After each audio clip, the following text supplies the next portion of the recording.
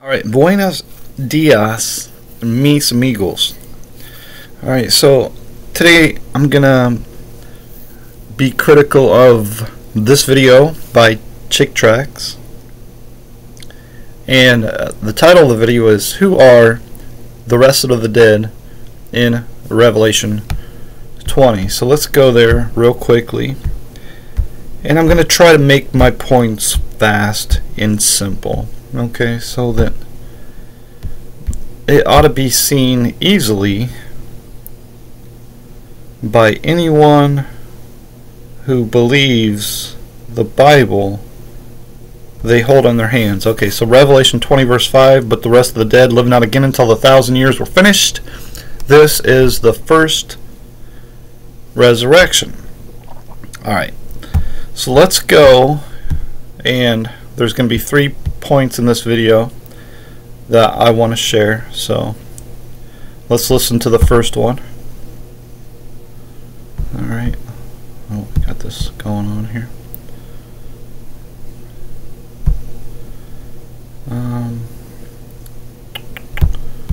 There we go. Okay. Never mind now. Words. Rapture refers to the believers, dead and living, caught away to Christ without the aid of angels and being changed into his immortal, heavenly. Okay, so let's look at that again. However, it gets really confusing if we can't use common words to talk about these subjects. So, to make this easier to understand, I will define some words. Rapture refers to the believers, dead and living, caught away to Christ without the aid of angels. Okay, without the aid of angels. Okay, so let's go to Matthew 24. Okay. Jesus is asked specifically by his disciples, what shall be the sign of thy coming and of the end of the world? It's not complicated at all. Alright, so he tells us that when it is the end of the world, the sun shall be darkened, the moon shall not give her light, and the stars shall fall from heaven, and the powers of the heavens shall be shaken.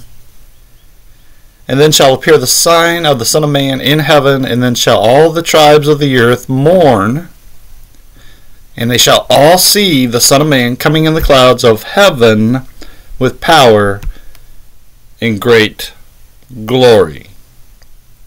And he shall send his angels with the great sound of a trumpet, and they shall gather together his elect from the four winds, from one end of heaven to the other. Alright, now consider the parable of the wheat and the tares. Okay, in Matthew chapter 13. Let both grow together until the harvest, and in the time of the harvest I will say to the reapers, gather ye together first the tares, and bind them in bundles to burn them, but gather the wheat into my barn. And then he goes on to explain the parable a little bit here. Oops, that. Where am I at here? There it is. I went too far. Okay, the enemy that sowed them is the devil. The harvest is the end of the world, and the reapers are the angels. So, let's go back. What did this David Daniel say here? Let's go over it again. To make this easier to understand, I will define some words.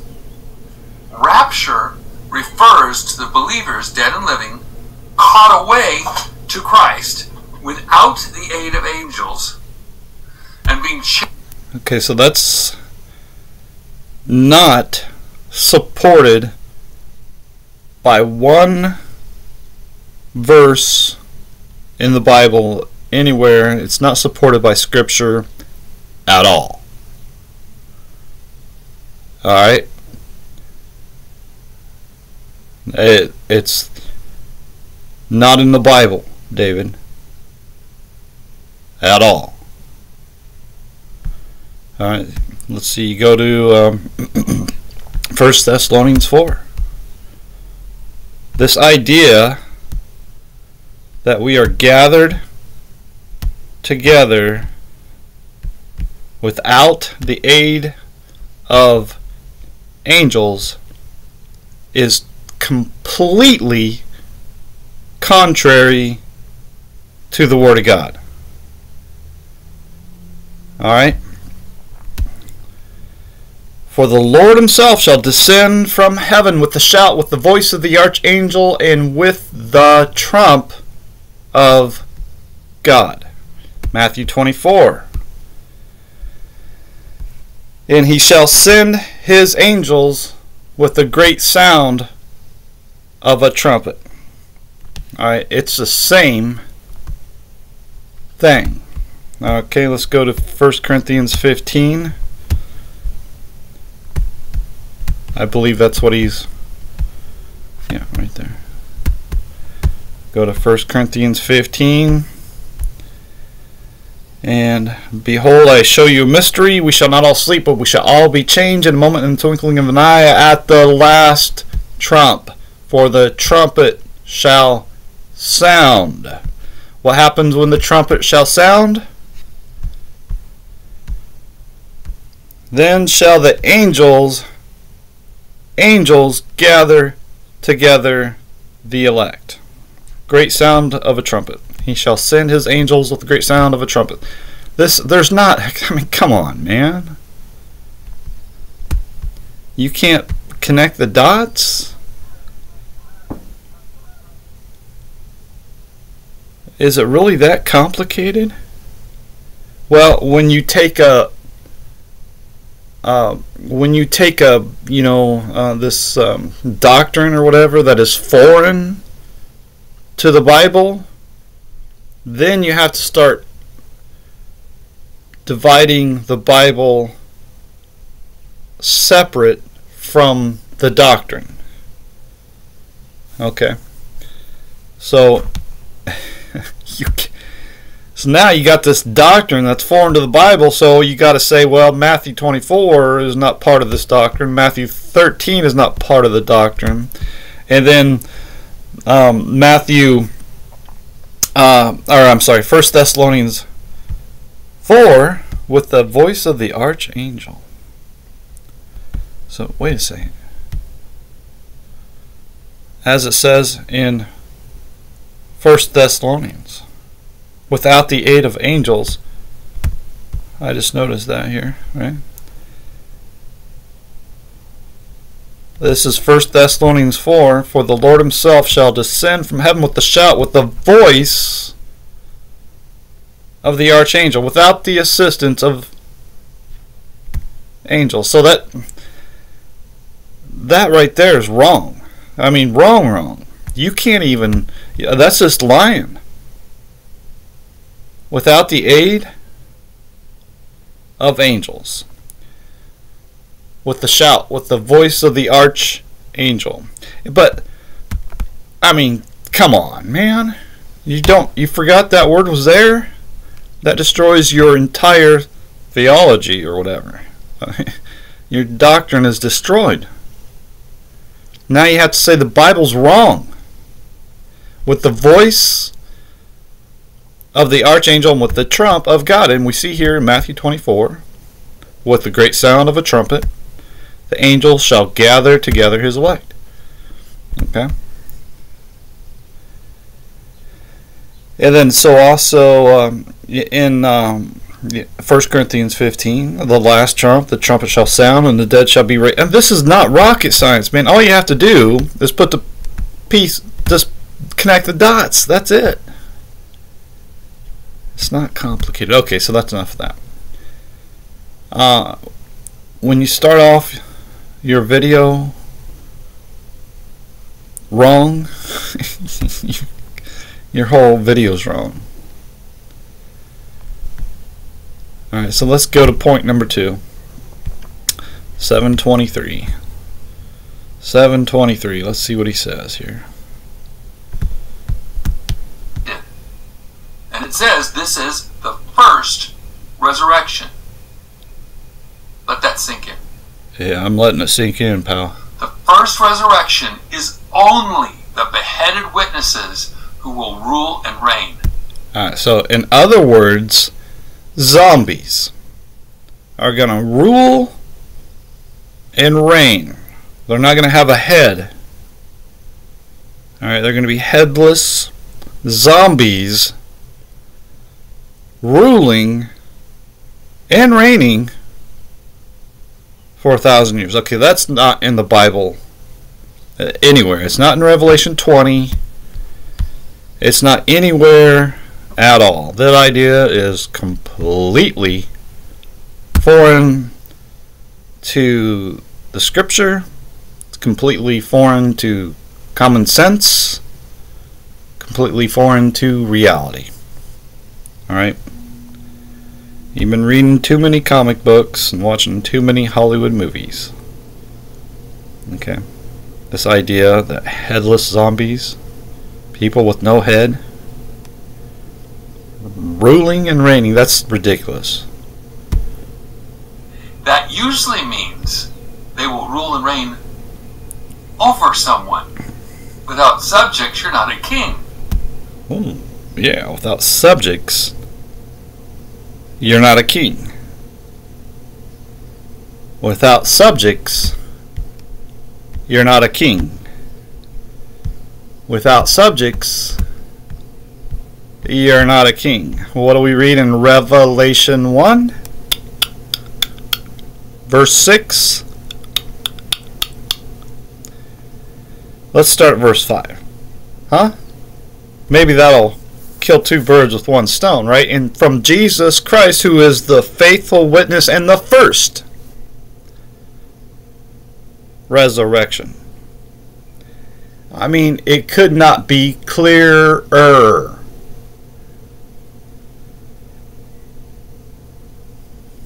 From Jesus Christ, who is the faithful witness and the first begotten of the dead and the prince of the kings of the earth, unto him that loved us and washed us from our sins in his own blood, and has made us kings and priests unto God and his Father. To him be glory and dominion forever and ever. Amen. Forever we are kings and priests unto God. That's from Jesus Christ, the faithful witness, the first begotten of the dead, the first resurrection. And what did he say? Well, without subjects, you are not a king. Well, we are kings. We could have a big discussion about who our subjects are. But to put it real simply, we are called to be fishers of men. Alright, see, rather than looking at things from the physical, try seeing things from the spiritual. The physical aspects of this life is going to go away. It's going to be done with. It's going to be finished. It's going to be over. But the spiritual things of God endure forever. All right, so one more point. Is it really that complicated? I don't know. It seems pretty simple to me. It really does, but then again, we live in a world where most people that profess to be Christians don't actually believe the Bible they hold in their hands. Out of olives It's like a phenomenon, really. shall cleave in the midst thereof. And of course, if you don't believe the Bible you hold in your hands, how can you expect to understand what the Bible says that you hold in your hands? East and toward the west, and there shall be a very great valley, and half of the mountain shall remove toward the north, and half of it toward the south. Then Jesus will have his angels physically gather the Jews that are still alive by his grace to Jerusalem. There it is. Alright, so Jesus is going to send his angels to gather all the dark-haired, big-nosed people.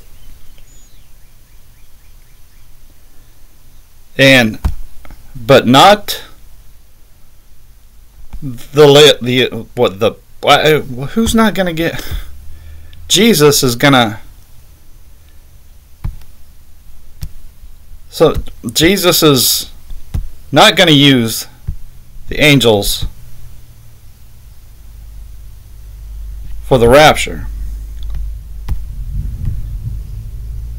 So here in Matthew 24, Mark 13, Luke 21,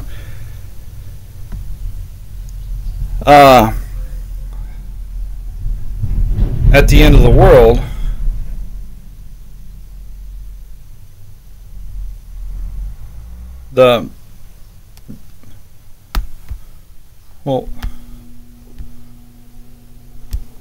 so the elect can't be those that believe in Jesus Christ. It's got to be those who say they are Jews, that have the dark hair and the big nose. Right? I mean, isn't that what... So Jesus essentially died for no reason. And those people don't even have to believe in Jesus, right? They're just saved just simply for being born of the flesh. So Jesus is lying. Right? In John chapter 3, when he says, "Verily, verily, I say unto thee, except a man be born again, he cannot see the kingdom of God. And verily, verily, I say unto thee, except a man be born of water and of the Spirit, he cannot enter into the kingdom of God. That which is born of the flesh is flesh, and that which is born of the Spirit is spirit. Marvel not that I said unto thee, ye must be born." Again, so Jesus must be lying. If all you have to do is just to be born of the flesh, when he says, "Except a man be born again," and "except a man be born of water and of the Spirit," and then clearly making a distinction between the flesh and the Spirit. A man born of the water is being born from his mother's womb, and a man born of the Spirit is born from the Spirit of God which is above. It's clear as all can be. Alright? So Jesus is clearly saying, ye must be born again of the Spirit which is above. And then here comes people who are now saying, or they've been saying, okay, this is not new, this is not David's idea, he got that from somebody else, but they're saying that, well, there's a special group of people who were born of a particular bloodline, right? Born of a particular bloodline who will be saved simply because they are of that bloodline. Right? Because they are of the seed of Abraham. Right? Because they have this special lineage that goes directly back to Abraham, just a direct bloodline. Even though God has made all nations of one blood, these people have a special... So it's kind of like two bloodlines. No? Yeah? I don't know. Okay. Come on, man. In Galatians 3, verse 16.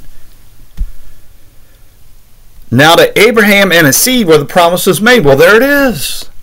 These guys, they got a special, unique bloodline. It doesn't even matter what Jesus did. They don't need Jesus. They just need Abraham's blood. What if you take that blood and then you get a blood fusion? Then you don't need Jesus, right? So that now we've got all kinds of different ways to get saved. Right? Is that the doctrine? Whatever it is that you guys believe, just be honest about it and talk about it.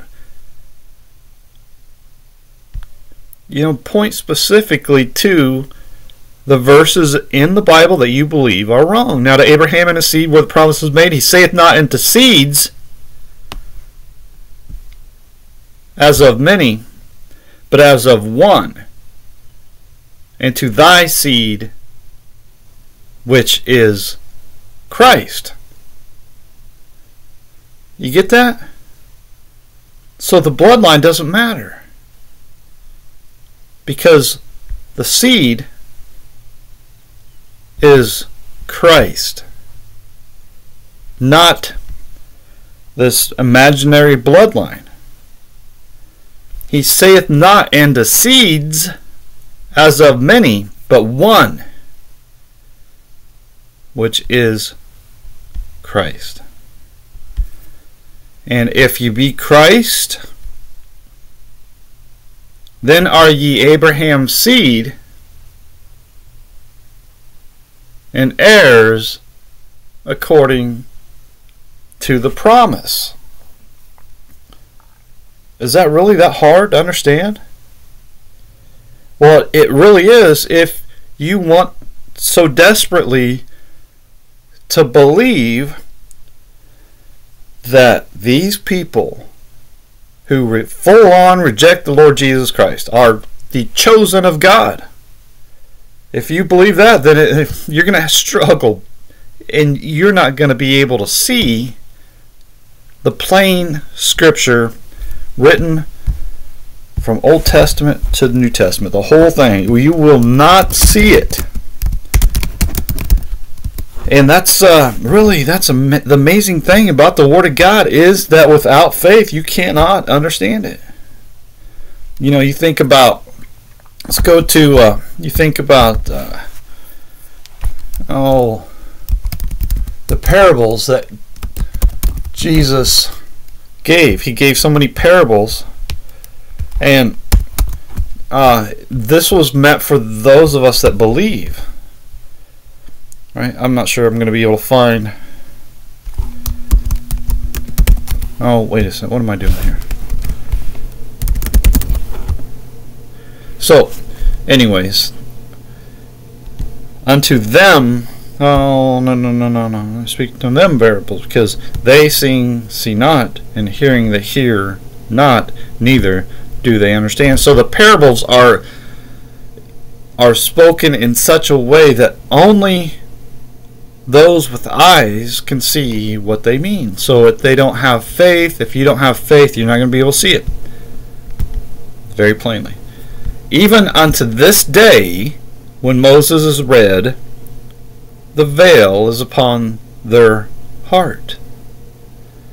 Nevertheless, when it shall turn to the Lord, the veil shall be taken away. Alright, and this is supported all throughout the Bible. Make this people's heart fat, both in the Old Testament and New Testament. Alright, make the heart of this people fat, and make their ears heavy, and shut their eyes, lest they see with their eyes, and hear with their ears, and understand with their heart, and convert and be healed. Okay? So if you do not believe what the Bible says, you're not gonna understand what it says. Alright, then the last thing here, I mean, this is just ridiculous. I don't know how people miss this. Okay, but then let's move on to the last thing real quick here, and that is Jerusalem. You think it's over there in the dirty Middle East? Really? That's what you thought? Well, that's contrary to the Bible. Here we are, not even 10 minutes into this video, and 3 strikes and you're out, partner.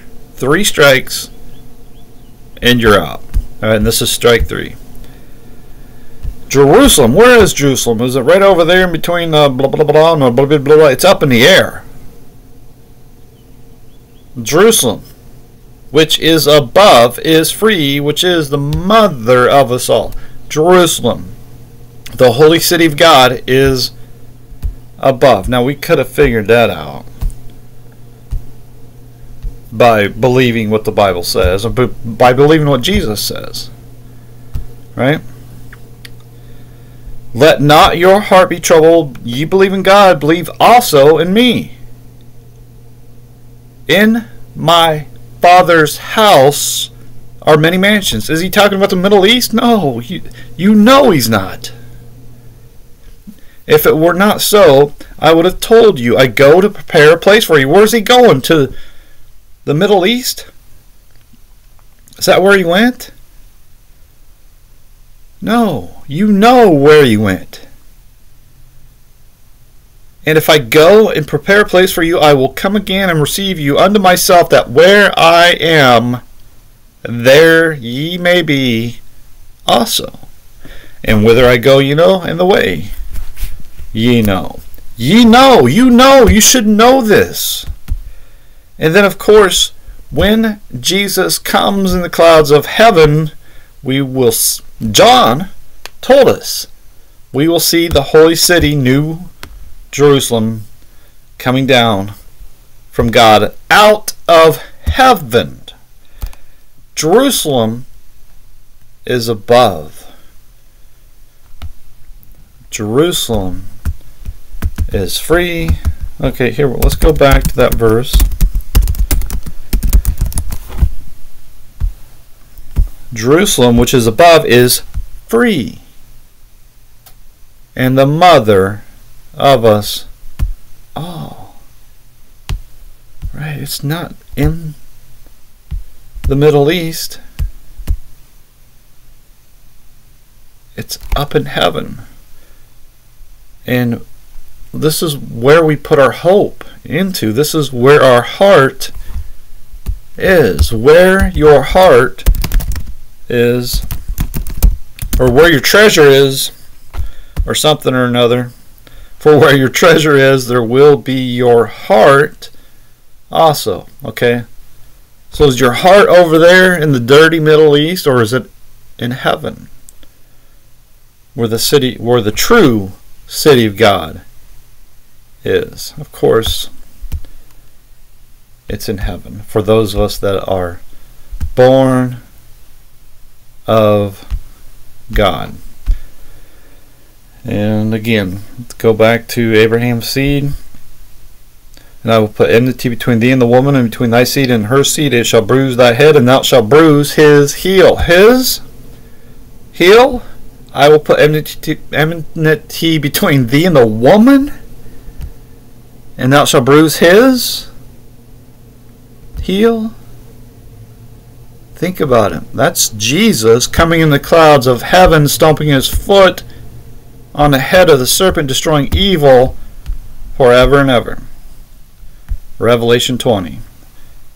And they went up on the breadth of the earth, and compassed the camp of the saints about. The camp of the saints about is up in heaven. Jerusalem.